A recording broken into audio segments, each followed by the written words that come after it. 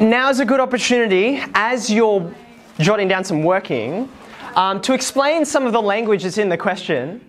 That's kind of, it's kind of there to provide an explanation for why some of the numbers are what they are. I didn't want to focus on them because this is a mathematics lesson, not an economics lesson, but there's a blurry line between those. So let me explain what you're looking at. Aaron deposits $100 at the end of each year. By the way, as you've already noticed in previous questions, that's important. We're not just providing that piece of information to you out of curiosity. The fact that it's at the end of each year is going to have an impact on the equations that you form.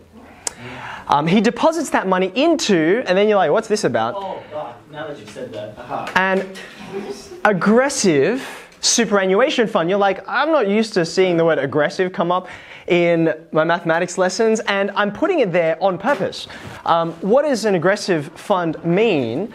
It's taking, as you can see in the question, it's taking risks, high risks, risks that mean when you invest that money, sometimes you're going to make a loss. In fact, if you go and do some research into aggressive investment funds, one of the things they say to you right at the start is, if you take it for, say, 10 years, we're going to give you the heads up now that within that 10 years, you are likely to make losses, like 3 to 4 times at least. That's the nature of the risks that we're taking. It's volatile is another good way to say it. But the upshot of taking those bigger risks is you make this massive interest rate that you can see down the bottom here, 10% interest per annum, which is a lot higher than what would happen if you take conservative investments that you won't probably lose money on, but because they're so safe, you're also less likely to make larger margins, larger profits. So the key figures, of course, are $100.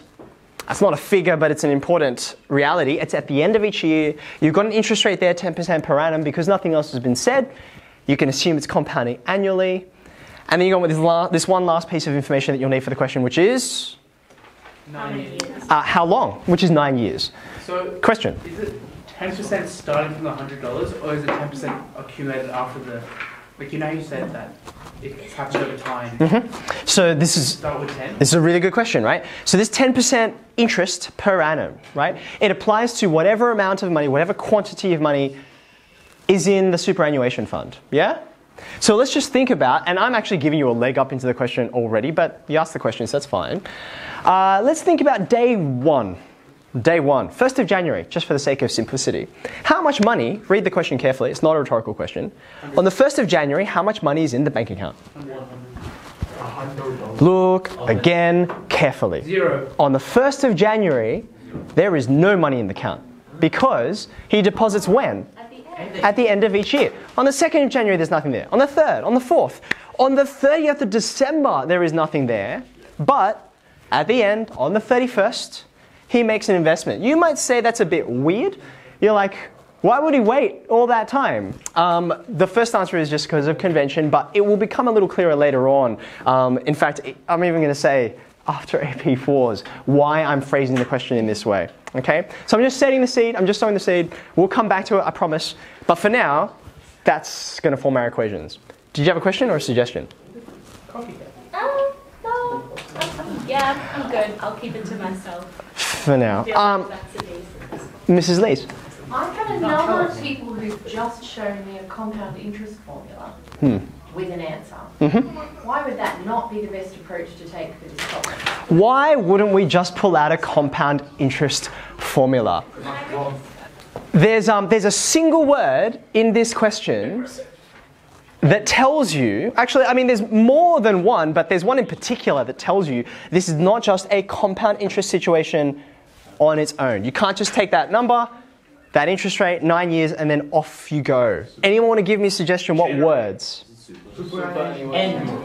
So superannuation is kind of like a big flashing sign, right? Annuation, of course, in superannuation means it happens annually every year, right? But even before you got to superannuation, look earlier. Before aggressive. At the end of what? Each year. Each year, he puts in more money. A deposit happens once, then it happens again and again and again. The compound interest formula doesn't take care of that. It's just a single body of money, and it grows according to interest. We'll come back to that idea, I promise. But for now, I want you to recognize this is not just a compound interest question. It's going to require, it's building on knowledge we've worked on for the last week and a half. Have a think, okay? I'll hit pause again and let you have a go. You know how to do these questions. We have working not just to like arrive at an answer, but to convince us that that answer is right. I was saying this to Perrin before. I wrote this question, as you can see, by my handwriting. And so I didn't have like some answer key or someone else I could ask like, please tell me what the solution is so that I can check that I'm correct. I had to use my working, just like you have to use your working, to convince yourself, to show that the logic is watertight and that you come up with a number which actually is correct. Now, the reason I know that that's not what a lot of people have been doing in the room is they're showing me a calculator and it's got a number on it. And that's it. And there's no working that we can say, oh, I can see where that calculation came from. I'm convinced, right? I worked this out some time ago. I didn't remember what the number is. The number is not the thing that's important to me. It's the way that you've argued and constructed the reason for that number. So let's begin. You can see I've started out with some words. If you have begun your working without any words like this, then we already are in some trouble. Because you might start talking about A this or A that, but I don't even know what A means. Is it at the start of the year? Is it at the end of the year? That kind of really matters, right? The second thing you might notice is, unlike in previous questions, I often start from A naught, which sounds weird, like why start counting from naught? Who does that, right? Well, the answer is I often do it depending on what's happening in the question.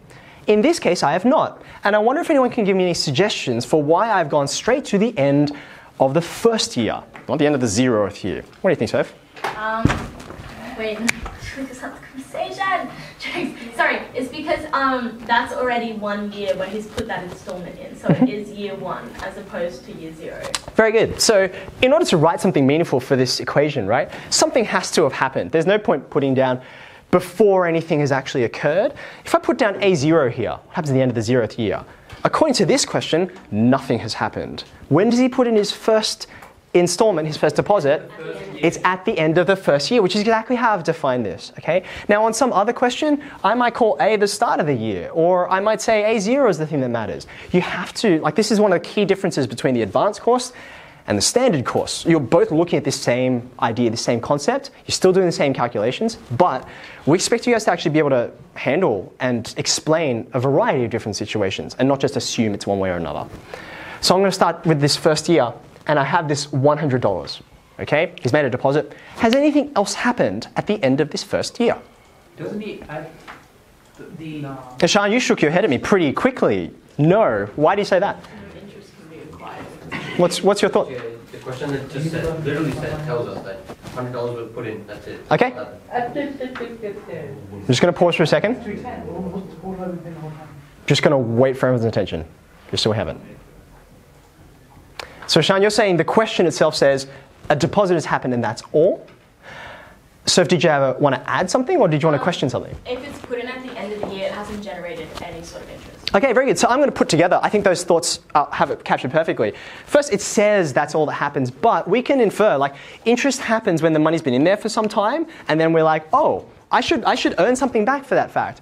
But it only came in right at the very end, so it hasn't been in there long enough to actually earn any interest. Does that make sense? Cool.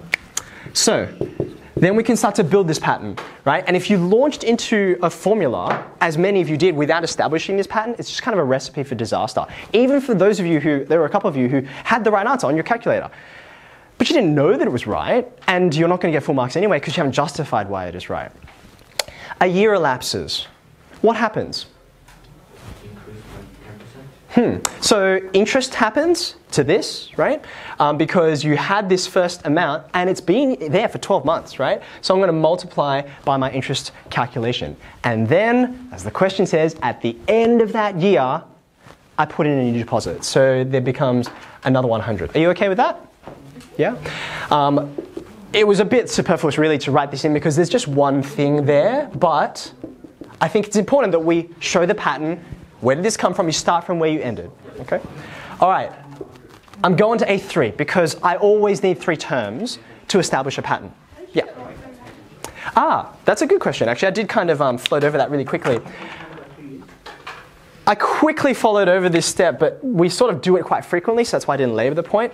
Even though some people, I said, don't use the compound interest formula because more than compound interest is happening.